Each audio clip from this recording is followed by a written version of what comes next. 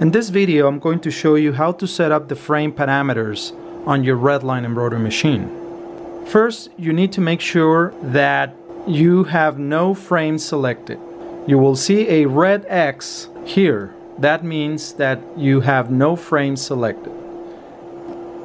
Okay, if you don't have a red X right here, you need to go to Frame Select.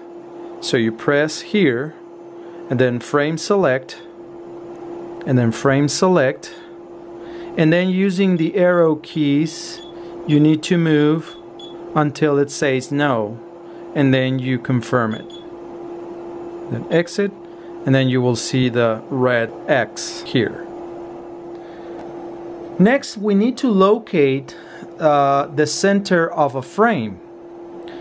Basically what we need to do is to move the pantograph to the center of a frame. I will highly recommend to move the sewing head to needle number 1, because you might get confused by having so many needles. You might get confused watching the wrong needle.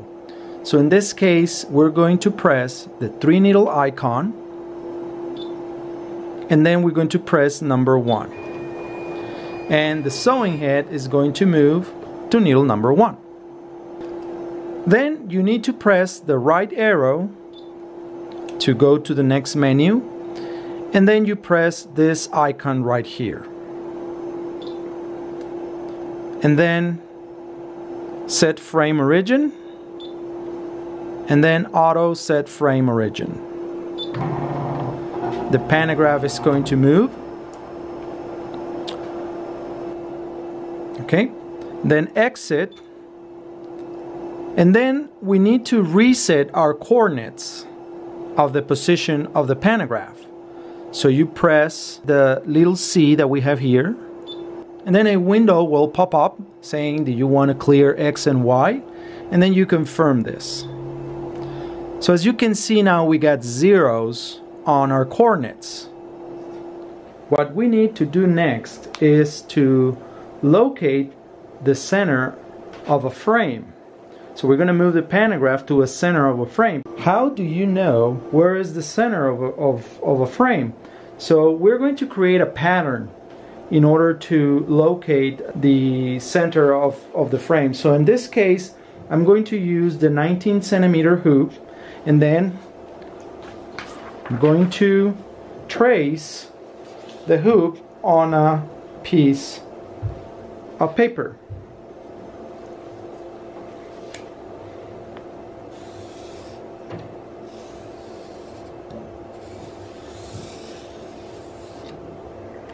Like that. And then I'm going to cut that circle.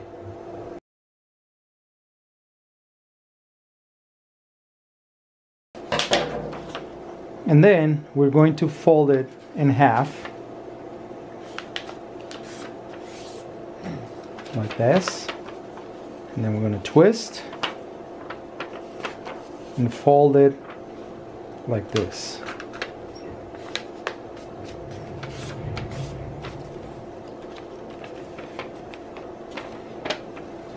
And then we got our center right here.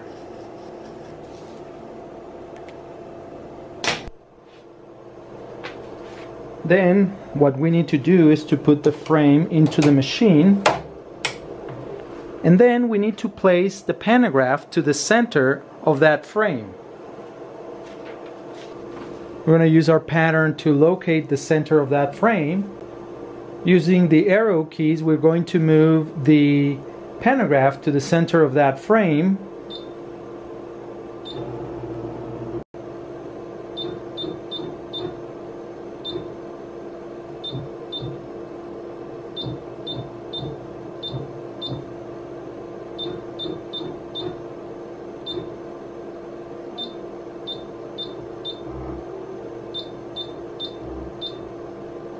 There we go.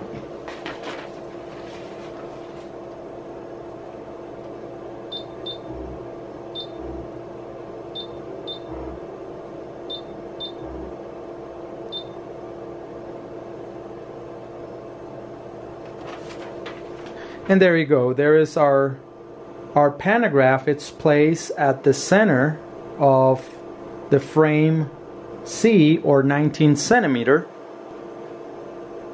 So we exit. Okay, once we have placed our pantograph to the center of a frame, what we need to do is to copy these coordinates. In this machine, in this case, it's going to be plus 99 minus 51. Position X, 99.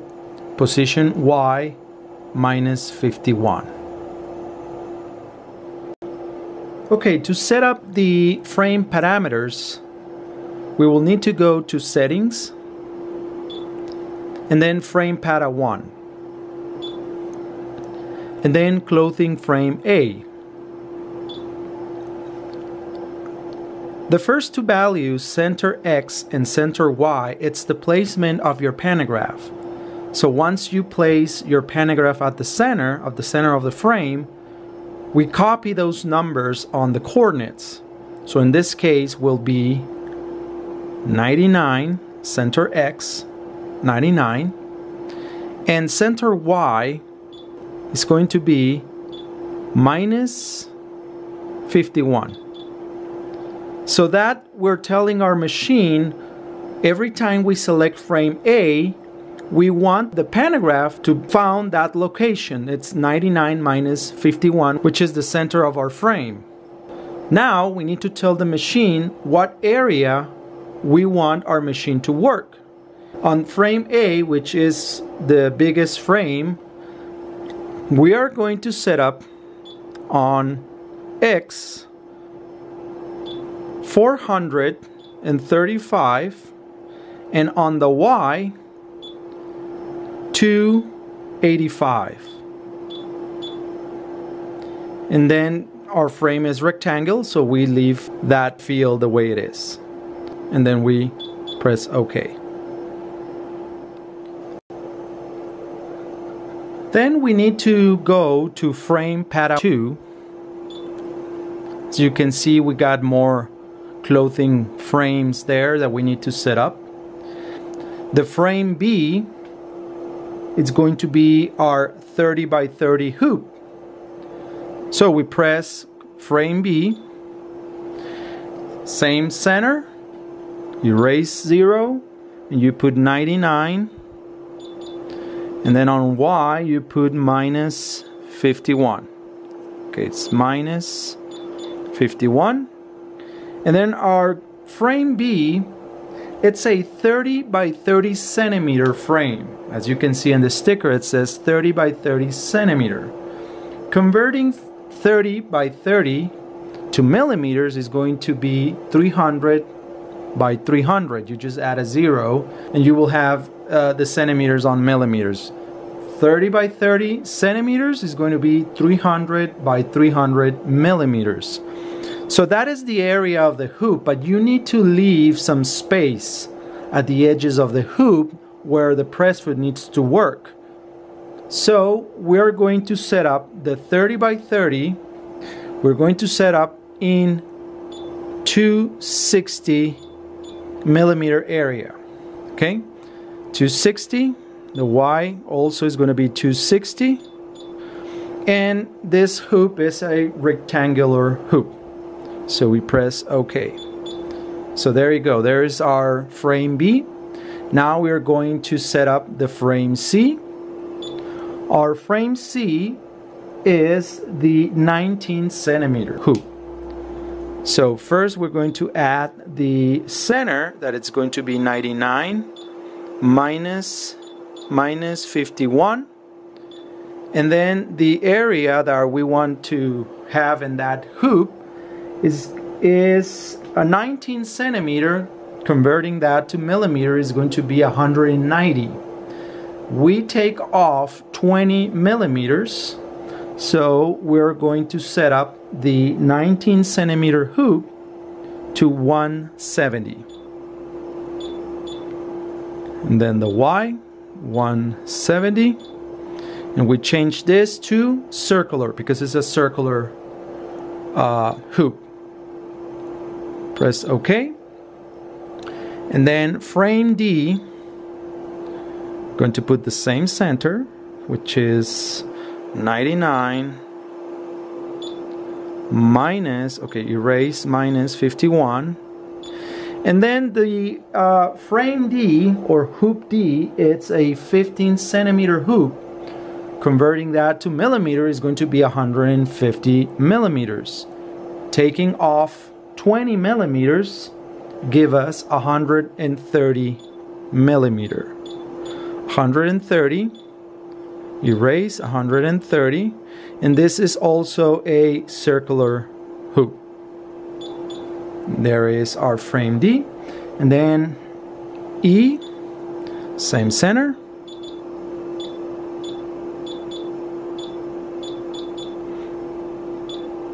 This hoop, the hoop E or frame E, it's 120, I'm sorry, it's a 12 centimeter, which is going to be 120 millimeter, taking off 20 millimeters for the area where the press foot is going to be working. Erase this, and we're going to put 100 millimeter area.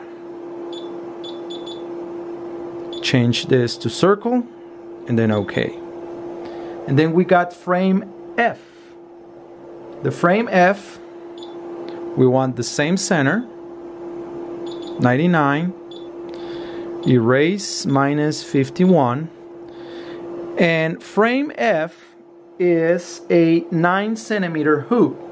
Converting that to millimeters is going to be 90 millimeters. Taking 20 millimeter off, we're going to have 70 millimeter area where we want that frame to be set up. And it's going to be a circle, and then OK. Now you have frame G, H, and I. If you got an aftermarket hoop, just measure it, convert that to millimeters, take off around 20 to 25 millimeters in order to set up an aftermarket hoop. The center of all the hoops, it's the same. Okay, in order to set up the values for the cap driver, we need to remove the tubular arms.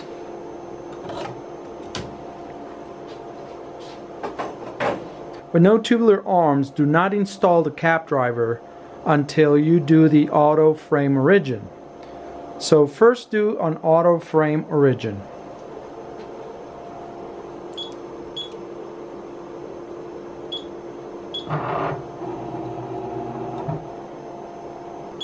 Then exit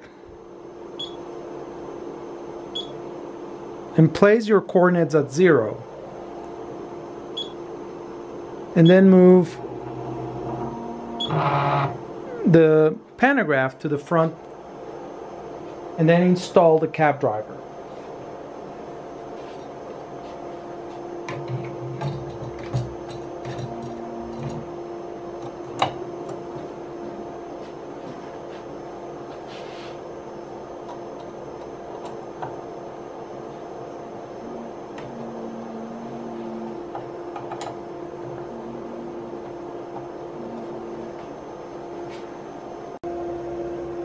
Okay, the reference that I use to set up my cap driver, I place my cap driver where the hole of the needle plate is in between of these two screws, but more likely more near to the back screw.